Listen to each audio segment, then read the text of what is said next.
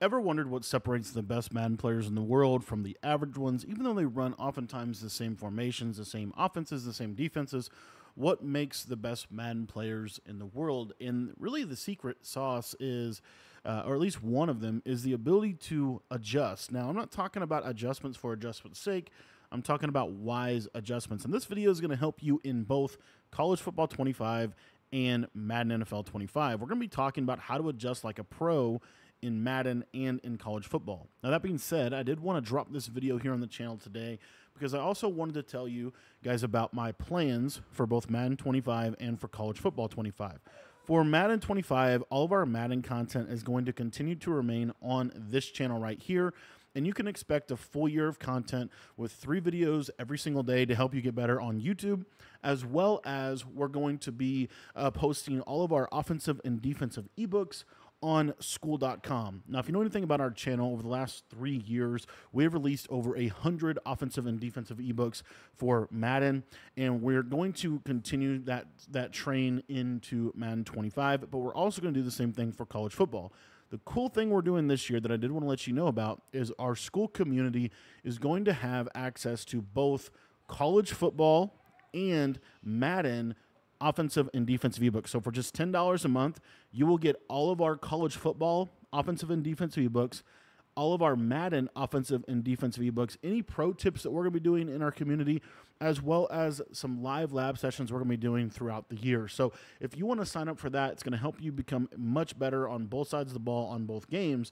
$10 a month. The link's going to be in the description. And if you want to check out my College Football 25 YouTube channel, I'll be dropping a link to that down in the description below.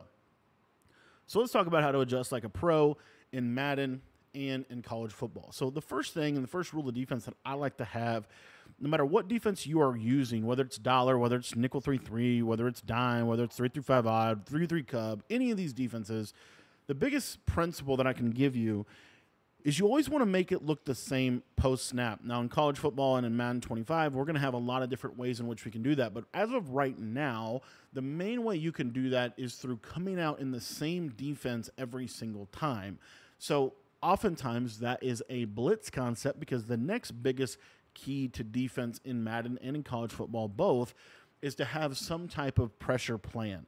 That is typically going to be a 3-man pressure, a 4-man pressure, a 5-man pressure, and a 6-man pressure, potentially even a 7-man blitz.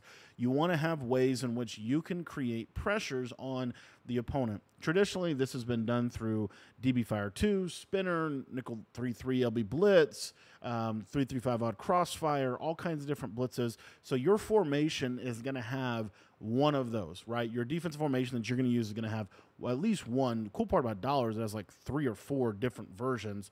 And so you want to make it look the same. So one of the easiest ways to make everything look the same in Madden right now is baseline. Now, going forward, it's going to be to show the same coverage shell looks, and we'll have to get into that once we get into the game. But as of right now, it's basically baseline or it's man-align, right? If you want to play more of a man-to-man coverage-based defense, man-align is a really good feature. We're going to be doing baseline here. The reason I have autoflip off is for the blitzing aspect, and then we're going to get into our coverages. Now, typically, you can run a lot of different things. You can turn your zone coverage to match. You can leave it on default. You can set zone drops. You can not set zone drops. Those are all different things, and we really cover in, kind of how to utilize all of those tools within our full ebooks. But what I want to explain in this video is how to adjust to what your offense is doing, because at the core, defense is just adjusting to what the offense is doing. Now, that being said, you want to be doing that from a defense that is symmetrical, oftentimes looks the same, everything. The pre-snap picture needs to look the same. That is really important. The post-snap picture is what needs to change. So we can set some audibles here. We're going to have DB Fire 2. We're going to have free safety, if I can find it here, free safety zone blitz. And then we're going to have this cover 3 cloud, which is a really versatile coverage. So as you look here at these plays that I put in my audibles, I put a cover 3 blitz, I put a cover 2 blitz, a cover 0 blitz, and a cover 3 roll coverage. And then I can basically create everything else out of whatever base play that I want to come out in. Now, for the purpose of this video, we're going to do it out of double safety go, kind of combine a couple tips within one, as this is one of the best ways to be playing defense in the game. Now, we're going to teach this from bunch, but then we're going to show this in other formations as well. So we know that Colts bunch is the most popular defense or offense in the game. And so I want to start there, and then we're going to use that kind of framework to kind of work out of there. So a couple key questions to ask whenever you are trying to make adjustments. Number one, for the formation that you're playing, typically, if you're playing more of a meta formation like bunch or trips or tight, even 5 wide, for example, you're going to have some base coverage shells, right? For example, one of the best base coverages for bunch would be to go to spinner, pinch your D-line, and then you would go with these adjustments that I'm about to show you on your screen. So this is a base coverage. This is a base coverage shell, and it's meant to accomplish a specific purpose. There are only a couple of things that they can do to attack this coverage. One of the things they can do is they can throw a corner out to the right side of the screen if they are running their bunch to the short side, double corners, tight end wheels, but our user is over here as well. Another thing, as you can see, this coverage is a little weak to the left side, and so they could potentially run some left side flooding combinations. So those are some of the basic ideas just in terms of like, okay, we have a base coverage shell. That base coverage shell is going to have weaknesses. For example, something very simple, free safety zone blitz, just put this safety in a yellow zone and shade underneath. This is a base coverage shell, right? Now, also, if you notice here, this is something super important. As you can see, whenever I adjust out of this free safety zone blitz, if I pinch my D-line, it changes where players go. So this is an important thing to look at too whenever you're looking at your defenses is when you audible, when you hot route, when you adjust, what happens in terms of the movement? Do they stay the same? For example, another thing that is super important to discuss is if you see here, if I go to spinner and I press this left side guy, notice that he's going to go up into the inside. Now, let's go back to free safety zone blitz here. If I do the same adjustment where I bring him up to the line, you'll notice that he is slightly to the left of that player. So these are important because what this is going to do is it's going to limit your pre-snap tells, which is going to maximize the one thing you have going, or one of the few things you have going for you defensively, which is your ability to give the same picture pre-snap and change the picture post-snap. That is so important. So one of the best coverages from this is just this basic DB Fire 2. And basically what we're going to do with this is we're just going to shade underneath, and then we're going to cloud flap both of these outside guys. Now what this is going to do is it's going to defend the intermediate sidelines pretty decently. We're going to stop those short corner routes, and we're going to basically try to force our opponent to take their underneath. So you see here, this is one of the ways in which we can kind of create a coverage that is going to create a little bit more of a challenge for them to attack. Again, so the first question is, where can they attack me with their formation? So in bunch, what are the main things that you're going to get? The main thing that you're going to get in bunch this year is you're going to get double post with a streak. This is one of the main plays people run. So how can we stop this play, right? And to save you a little bit of lab work, we're just going to go to free safety zone blitz, which is really good for this play. If you take a look at this play here real quickly, all we're going to do is we are just going to basically shade underneath, and then we're going to play cover 2 to the left side. Whoops, I'm sorry, I didn't mess that up. Let me go invert that half there, and then we're going to have that purple, and then our user is going to stand right here. This is going to stop the majority of double post setups in terms of what we're able to do, and all we're going to do is we're going to kind of start here, and then we're going to kind of come back to the running back, and you see this is a really good defense for double post. So that's an example. Like, where are they going to attack me? Another one that they're going to do in bunch every single year is going to be verticals. This play right here is going to be something they're going to use to attack you. So how does this play attack you? Well, this play attacks you in the seam area of the field. So as you can see here, what we can then do is maybe say, okay, we're maybe going to guess that they're running verticals. How would we defend this? Well, instead of using this purple zone, we're going to use a vertical hook to take away the running back streak out of the backfield. This allows our user to kind of come over here and really work to this tight end. And then we're basically saying we need to get pressure to get home before they can get the crosser. So again, these are just examples of like mainstay concepts that you need to be prepared to defend out a bunch. Another one that's really popular is basically Let me show you real quick. It's a double corner to the right side. So how would you defend the double corner to the right side? You might do something. So again, this would be a main concept that they have this year. How would you defend something like a corner out to the right? Well, one of the easiest ways to defend corner routes to the right is this cover 3 cloud. And then what we would probably do is just take the slot and man them up to the tight end. Now, the reason we're going to man that slot up to that tight end is in case they run verticals, then he will guard the tight end wheel, right? So that's another example of, again, just kind of adjusting to what the offense has in their disposal. These are what I would consider base coverage shells, which is really, really important. And then we'll kind of get into some of the advanced questions here in just a second. But again, you'll see here, this is going to defend that really, really well, as you can see. So those are a couple different methods. Now, another question that you have to ask, and this is what we were talking a little bit about with double post, is what can my user actually cover? So we look at a formation, we say, okay, where are they going to attack me? What are the main things they're going to do, right? Well, to the left side, they might run, a C route and a wheel, right? This is something that's very popular. So this does a really good job of countering the outside third. Or they might run a double post, something like this. This is going to do another good job of really countering that outside third. But that does not counter is the deep half.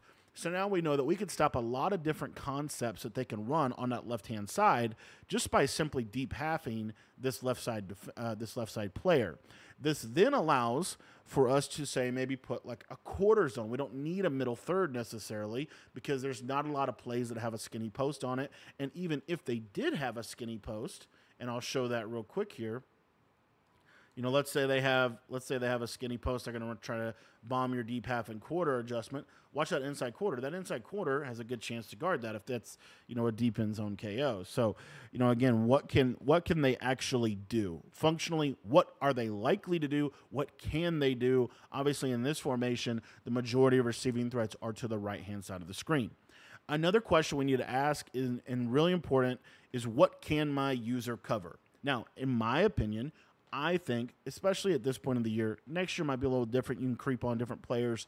But in general, who's your user defender? And for the most part, you kind of want that user defender to be the same player. Again, we talk about making that pre-snap picture look the same and then changing the post-snap picture. So in this example for this defense, we're going to be using this right side linebacker pretty much every single time. This gives us the most amount of flexibility in terms of the ability to send multiple different pressures. And another really big principle, this is why dollar is good every year. This is why 3-3 Cubs is good every year. The best players on the field for you to adjust are your safeties and your corners. You want to have as many safeties and corners on the field as possible. Another thing that we want to ask is what do my base shells take away? So the base coverages that I'm going to run, and that's what I was kind of going over with like the cover 3 cloud, the free safety zone blitz, the DB fire 2, we might literally just be able to rotate between this coverage shell right here, which is a maximum coverage defense, this send 5 pressure right here, which is really good for double post, and then maybe we go to a different send 5 out of DB fire where we're going to use something more so like this to defend the opponent. So these are 3 different methods in which we can essentially have 3 different coverages. They're base coverages, and they take away certain things that other coverages don't, right? That is super important. So where are the holes in your coverage? And this last question, who is their main receiving threat against you? So in bunch, generally speaking, the main receiving threat is going to be the slot receiver. All right, the tight end is good. The running back's good, but the main player, the player that's going on corners, crossers, posts, is the slot receiver. So what we want to kind of use these answers to these questions to do is say, okay, how are they actually going to beat my base coverages? And then we can prepare adjustments for them accordingly. So for example, one of the best ways to beat this coverage is a concept called smash return. And because I don't have it in my audibles, I'm just going to kind of create it like this. This is one of the best plays to beat how I play defense against bunch, because it takes advantage of the fact that I don't want to have a flat over there a lot of times. And so where can they attack with this play, right? If they start running this play, they can throw, this route, for example. So how can we cover, how can we cover this? Well, the way that we can cover this is we can go to DB Fire 2, and we can simply stay in this. Now, if you look at this, another kind of interesting thing about this is you could also occasionally send force. So let's say you wanted to do something like, let's say you wanted to still be decent against corner outs to the right side. This is going to do good against double post because you have the deep half. You have that soft squat that's going to kind of midpoint between the C route and the drag. So you have the ability to stop a lot of different things with this coverage shell as well. So the cool part about this is if they run that same play out of smash return, and now we'll talk a little bit about the chess match of Madden as we kind of work through this, but let's say they run smash return here. They really don't have anything, right? Your user's fully able to take that underneath route. That soft squat's going to kind of midpoint. It's a tough throw. They don't have a lot with that play. But what do they have when we call this? And this is what you got to really understand about adjusting. So when we call this defense right here, what do they have? Especially let's say we do this coverage right here. And again, assuming our user is, going to basically take away the tight end wheel. So what do they have if they call this? Well, the main thing they're going to be able to accomplish, the main thing they're going to be able to do is they're going to be able to go to the double corner to the right side. And so you see here, if we watch this through, that's the main route that they're going to be able to hit. Because if my user runs to the tight end, they can throw the drag backside, right? So once they start to do this, this is where it becomes kind of a little bit of a chess match. That's when we want to start mixing in this coverage out of cover 3 cloud, right? And what this coverage is going to do a really good job of is taking away that double corner, especially if we want to, man up the tight end. This is going to take away the majority of things they want to do, right? From double corner. If they run verticals, for example, I've seen this throw get picked, especially if you have a KO out there. So we're able to, kind of take away different pockets of the field. What we don't want to typically do against bunch is we don't want to get in a situation, and you would get it more so out of bunch strong, but you don't really want to get in a situation where, you're having to double flat on the left. So, and this is where the blitz comes in. So if we go to that spinner play, one way we can accomplish that is with this shade underneath yellow and basically doing these adjustments. This is where the send 5 becomes really helpful because all we have to do here is just use this crosser for a second. If they don't pick up the blitz, they're going to get sacked, right? And even if they do pick up the blitz, oftentimes you're going to get better sheds. Another thing that we can do, and another simple adjustment, is let's say they start really attacking that left-hand flat, that left side flat there. They could do it a lot of different ways, right? But let's just say, they start attacking the left side flat. You don't have to stop everything every time. You just have to stop it at the right time. So a couple different ways we could defend this, but one of the easiest ways is just to go to free safety zone blitz. And because he motioned, this guy is going to be kind of dumb. So let me just reset the play, get this guy back over here, and we could do this all we could actually just adjust this. But essentially what we would do is we would throw a hard flat, like so. It's just basically stock free safety zone blitz, and we would just shade underneath. And if we wanted to, we could actually, and this is an adjustment I would totally make, we could play an inverted cover 2, where we're playing something like this, because now the reason you would maybe do an adjustment like this is for that smash return idea or that backside drag. This is going to do a really good job because you see there, I can just use her there, and I've got pretty good pressure, right? So I'm just mid-pointing in the middle with my user, and that's a tough read to make under pressure. Another very simple thing we could do is we can just, as you can see here, just audible to free safety zone blitz. Now, the reason why I don't think it's a great idea to always take this right side flat away is because they're not always going to be attacking the right side flat.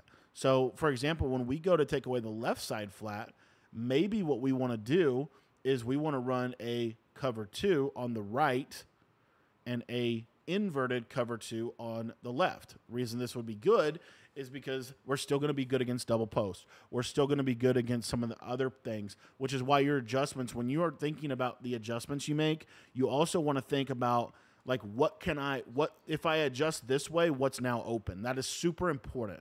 Let me kind of flesh that out a little bit more. But you see here, I mean, this is pretty good defense for what a smash return setup would basically be. So what I was just talking about is really, really important to kind of grasp. So I wanted to spend a little bit more time kind of unpacking it. So whenever you make an adjustment, and it could be anything. So for example, let's say they're killing us with this, double post route. Well, we're going to throw a deep half here to the right side. So this is an example of we're making an adjustment to a play that they are running, right? Well, what happens, let's just say, if we do that and they run the setup like this, if you're playing a good player, this C route is now wide open to the left side. The reason that's important to understand is because every adjustment you make is going to then oftentimes leave something else open. That is why you're not trying to stop everything. As a defensive player, you are trying to ask, what are they doing? What are they probably going to do? And then if you're in a course of a game, you might say, what have they been doing a lot? How have they been attacking me? How have they been beating some of my base coverage defenses? And how can I tweak just slightly to adapt to that? For example, if they're throwing double posts all the time, you throw that deep half out there. Now it's not necessarily open. So let's say, we're kind of watching all this through, and we're saying, okay, well, we want to stop that double post. So we know we got to have to deep half, but we also know that leaves the C route on the left side open. So one simple adjustment we can now make is take that slot corner and put him on a curl flat. Now, what does that leave open? And you kind of see how we're going to kind of think through this a little bit.